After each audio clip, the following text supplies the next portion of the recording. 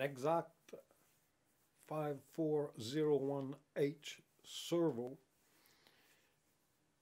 to be a dedicated tail servo on a helicopter.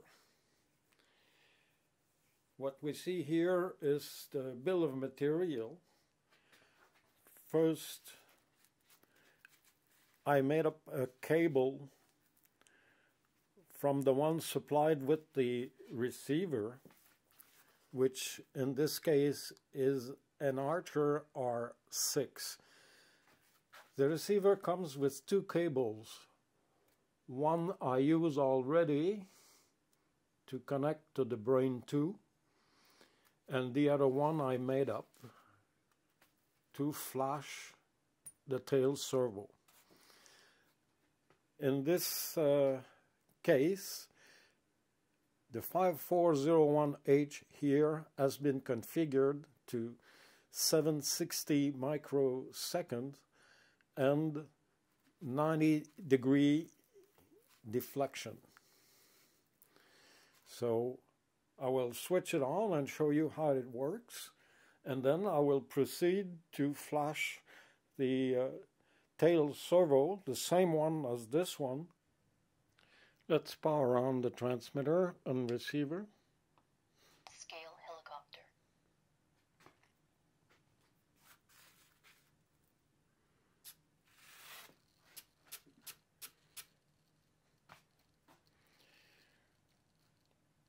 Okay, the tail servo here is hooked up to the Brain 2.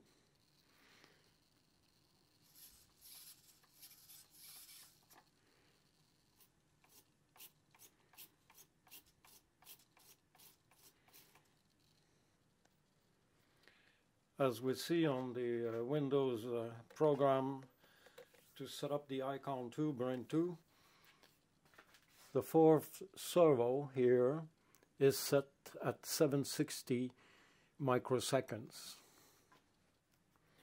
The cable I made up is connected to the R6 here. So I will disconnect the Brain 2.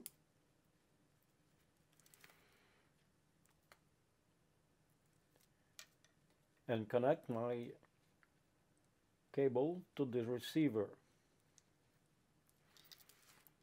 It's quite easy to identify the proper wires coming from the Archer. All the Archers I have to hook up to the S-port use the black, red and yellow wires. This connector will be hooked up to the servo to be flashed, and I'm ready to flash the tail servo. Next will be the configuration of the transmitter. Let's assume that the receiver is binded to the transmitter. As we see here, RX1 is an R6, and then you have to set the receiver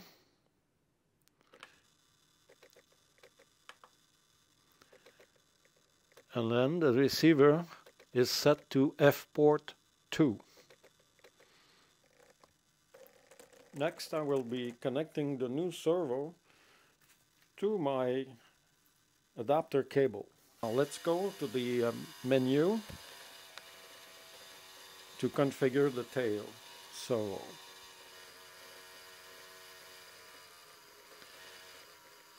Okay, the device config is the proper field, and at the very end is the XAct. Okay, since I'm already hooked up to the servo, the screen comes alive. Here at 1500 microsecond, I switch to 760, and reduce deflection to 90 degrees.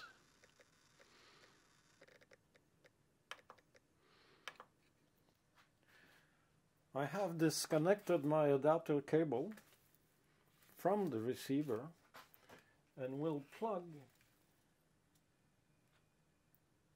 the Brain 2 using the S port configured as F port 2.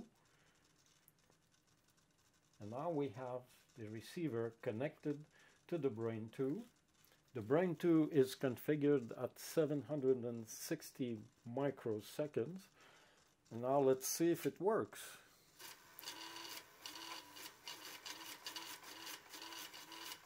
Et voilà, c'est fait.